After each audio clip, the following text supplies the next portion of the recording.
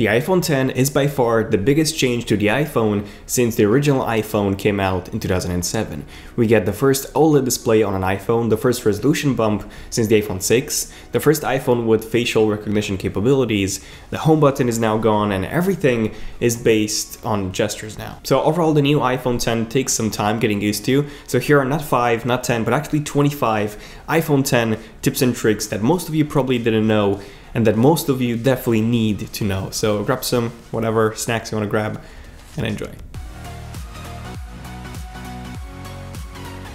Okay, so at number 1, we have the home button. So the home button has been removed indeed, but did you know that you can actually bring it up again? So if you go to settings, general and accessibility, just scroll down until you see assistive touch and go ahead and enable it. Now make sure that 3 touch is set to take you home, and that's pretty much it. There you go. You now have a virtual home button that you can actually reposition whatever you wish, and if you 3 touch on it, it will actually act just like the home button on the iPhone 7. So it would essentially take you home.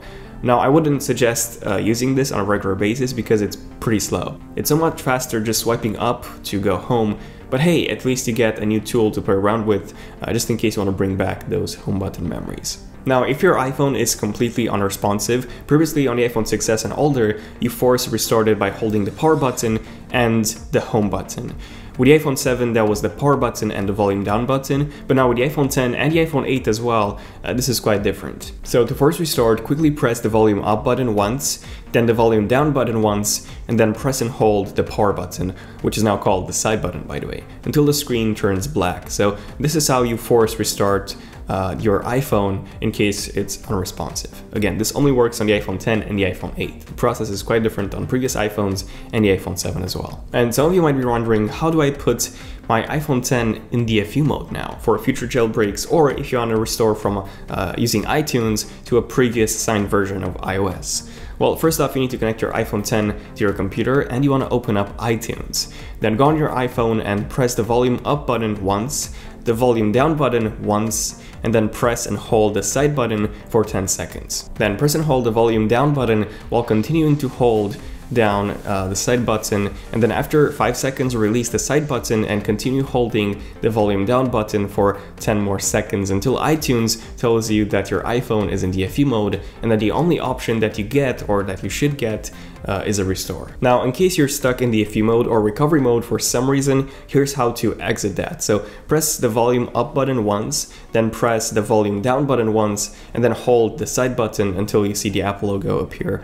And that's pretty much it. You're now out of DFU mode or recovery mode. Now, this is how Face ID works. So it scans your eyes first, and if it detects your iris perfectly centered towards the camera, then it essentially knows that you're paying attention and it unlocks the phone. Now, in some cases, especially when you're wearing sunglasses that are very, very reflective, it won't be able to see your eyes, and essentially Face ID won't work. So to fix that or any similar Face ID issues, just go to Settings, then go to Face ID and Passcode, and disable the require attention for Face ID. So this way Face ID will only read the shape of your face and it won't look for your eyes. So it won't look for attention. Now this will make sunglasses work, but it's not as secure, and people will be able to unlock this by simply putting your iPhone to your face when you sleep, for example. So it's not as secure, but it will work if you're, especially if this didn't work with your particular sunglasses. And if you remember the reachability feature in previous iPhones where you double tapped on the home button and you actually brought the entire UI down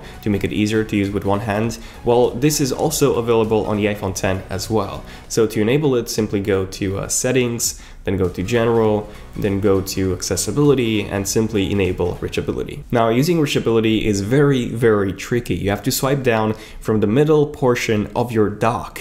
So this thing actually takes a lot of attempts to master, and most of the times it won't even work. But there's actually an easier way to do it. So all you have to do is just swipe up as if you're going home, and then simply swipe down just a tiny bit. I've actually found this gesture to be way more reliable, and this one seems to work 100% of the times. Then we all love emojis, but you can only record 10 seconds of them, which is obviously not enough. Well, here's how to record an infinite amount of emojis. So what you want to do is simply go into Settings, then open up the Control Center, then go into Customize Controls, and just enable the screen recording toggle. Then open up iMessage, start the new conversation, select the emojis from the app drawer, and by the way, make them full screen. And now what you want to do is just open up the Control Center and start screen recording. And now you can record record, well, forever, or at least until you run out of space, that is.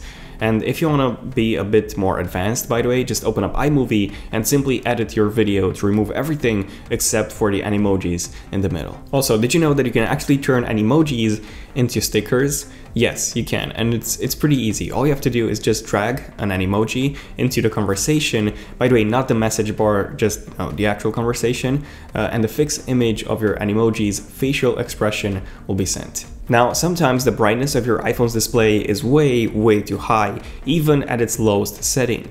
Now, this is usually an issue at night when you want to read something and you just don't want a bright screen blinding you. Well, here's how to reduce the brightness even more than the lowest level that you can normally do. So for this, just open up the settings, go into general, then go into accessibility and just go into display accommodations and enable reduce white point. And reduce this to the level that you wish, to a percentage that you wish. So this makes it so much easier on the eyes when you want to read at night in complete darkness. And some of you might already know this, but with iOS 11 you can actually move multiple apps at the same time, not just one by one. So to do this, just hold an app until it wiggles, then tap and hold onto a specific app and move it a tiny bit. And while it's moving, you can also tap on multiple apps and move them all together at the same time. So this is very useful, especially if you want to move a large number of apps into the same folder. Now, the following tip is a battery saving tip. So if you go to settings and then wallpapers, Apple actually added a completely black wallpaper for the iPhone X, exclusively for the iPhone X. And if you apply this and use this, it will save so much battery, because the iPhone X comes with an OLED display, and long story short, when the display shows black, that portion of the display is completely turned off. So you're not consuming any energy for anything that's black on your display. And speaking of black, dark mode is here on the iPhone X. Kinda. So we still don't have a default dark mode, but if you go to settings and then general and accessibility and then display accommodations and then invert colors, you can enable smart invert, which will turn all the whites black and all the blacks whites. So essentially it will invert everything, but it will also keep the home screen, the photos and the videos with their original colors. Now, unfortunately, this doesn't work that well in third-party apps such as YouTube, since everything gets inverted here. So it's not fully usable, but in first-party apps, it kinda is. And remember that ultra power saving mode from Samsung devices? Well, that one can literally extend your battery life to weeks of usage. Now, obviously that's light usage or almost no usage, but still, if you wanna get the extra juice, there's also a way to do it on the iPhone X as well. So again, just go to accessibility settings and now scroll down to accessibility shortcuts and have this set to ask. Now select smart invert colors and reduce white point, both of which we've talked about before. And now what you want to do is just triple click the side button and you can activate both invert colors and make everything black. And you can also lower the brightness even more by reducing the white point. And then if you enable low power mode from the control center, now your iPhone would last a lot longer than before. This is in case you're in an emergency situation and you need every single extra juice that you can get. Apple juice. That is, of course. Now, I'm not sure how many of you noticed, but the iPhone X actually comes with a brand new ringtone. So it's an exclusive ringtone just for the iPhone X. It's called Reflection, and it's actually enabled by default. And this is how it sounds like.